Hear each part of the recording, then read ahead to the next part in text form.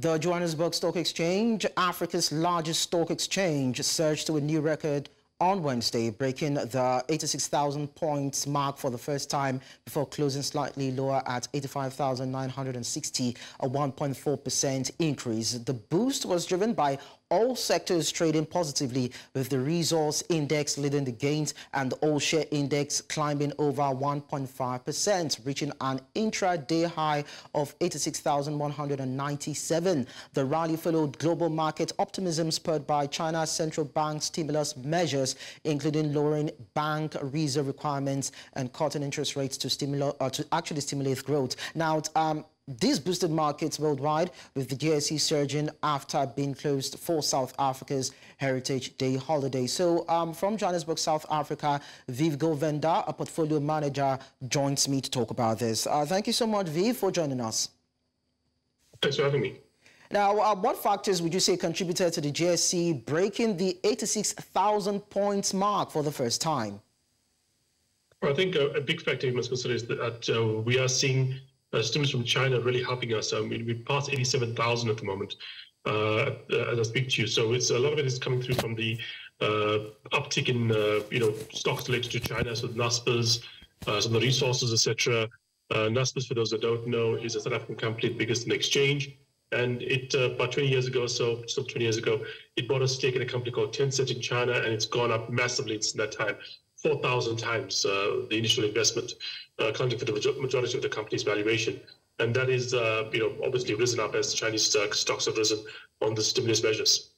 So then how might the continued interest rates cuts in China affect South Africa's businesses in the short term and in the long term? Short term, I think it'll be positive. Long term, I think China has some significant problems. I point to the fact that, you can have anyone you want in charge of the US, Trump, Biden, whatever. Generally, you'll have the Zuckerbergs, the Musks, and the general entrepreneurs of the US operating almost unaffected. In China, you should criticize the country, or the government rather, and you tell it to be like someone like Jack Ma, who is forced to effectively retire from business.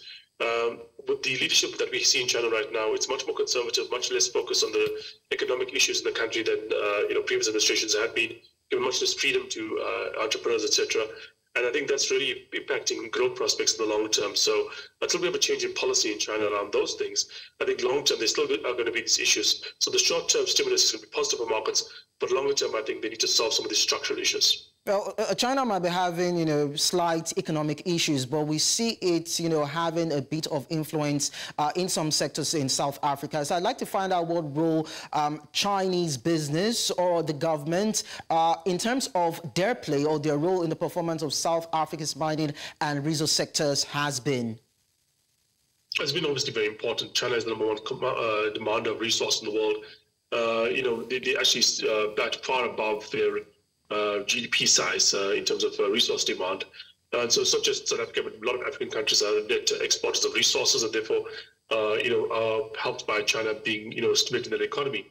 But in South Africa, we're also affected, like I said, with NASPERS, but also companies like Richemont, which has, a luxury goods, the luxury goods maker. They basically are listed here as well. And they are affected by Chinese demand for luxury goods. China is also incredibly important in the luxury goods market, and they are affecting the market via that as well. So yeah, I think it's resources primarily, but it's just two quirks of history. Things like NASPERS and Richemont and Process are also affected, by the Chinese stimulus coming through. We know that South Africa is actually part of the BRICS, and in terms of markets and bilateral trade, it tilts more towards China. But then we still saw President Cyril Ramaphosa visit the New York Stock Exchange a couple of days ago, and I'm wondering what importance that would mean and what influence that would have on investor confidence for the country. Yeah, I think BRICS to some extent is overstated in terms of its importance. For instance, one of the other players in BRICS is India.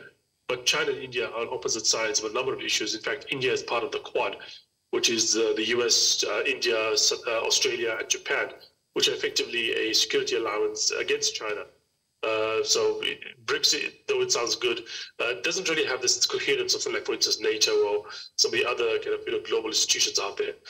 And so obviously, Cyril Ramaphosa has gone and wants to make stronger relations with the US. In fact, he did meet Elon Musk. As many know, Elon Musk is actually a South African.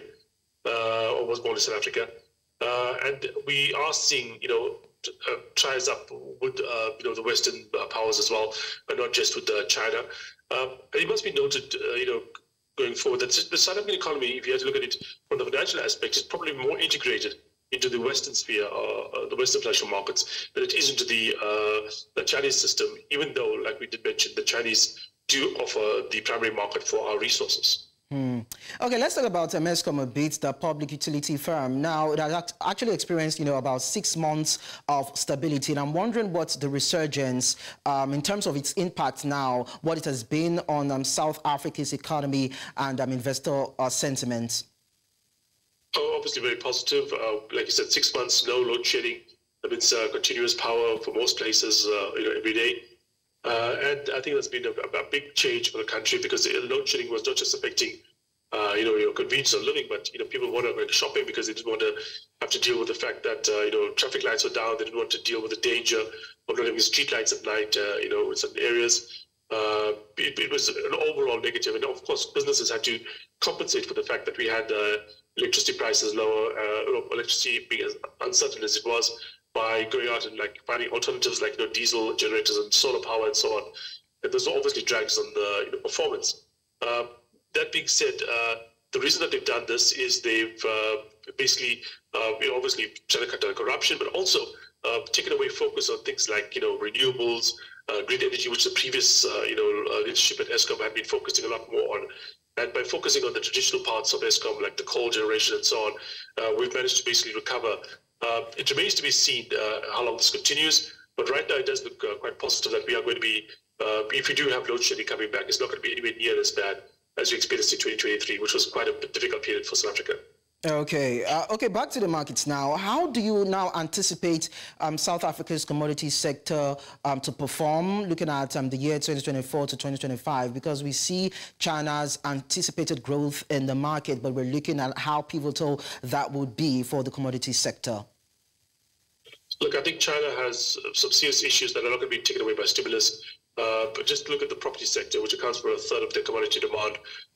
That has been overbuilt. That's probably has to be, serious, pain has to be found in that sector, more than even currently has been found right now. And I think we need to see that that part of the economy recover. And I think that's not going to happen in the next couple of years.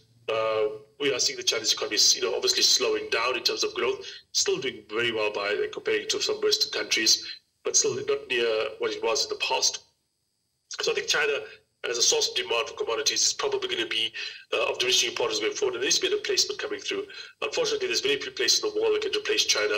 India is obviously going fast, but it doesn't have the same ability to grow infrastructure like China does, and therefore there's going to be negative or not as strongly related to commodities as China's growth was.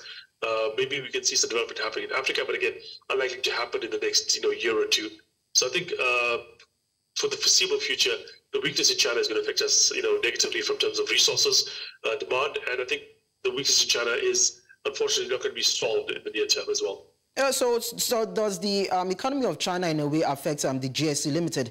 Because we see that the price share has actually hit about a 52-week high, and I'm wondering if that could have a significant effect on the South African markets. Oh yeah, look, I mean, South Africa has gone through a bit of a renaissance in the last, I would say, few months as well. The rand is stronger than it has been for quite some time, from where it was just before the elections till now, maybe about 20% stronger. No, more than 10% stronger, not 20%, more than 10% stronger. We've seen a recovery in what's called South African Inc. stocks, that means stocks related to the South African economy. Load shedding plus this new optimism about the government has helped that as well. So yeah, we are seeing a bit of optimism returning to South Africa's financial markets.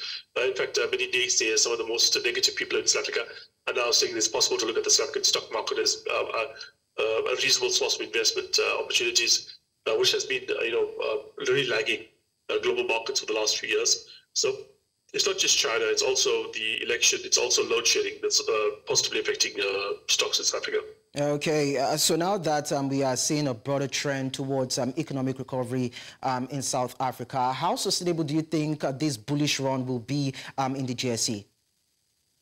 Look, I mean, South Africa has fallen so far behind in terms of infrastructure, in terms of other things, that recovering probably is easier than people will think. I mean, it doesn't take a lot for a lot of positive return into this market, just because the damage has been done by underperforming at such a massive level when it comes to things like electricity, when it comes to things like transport.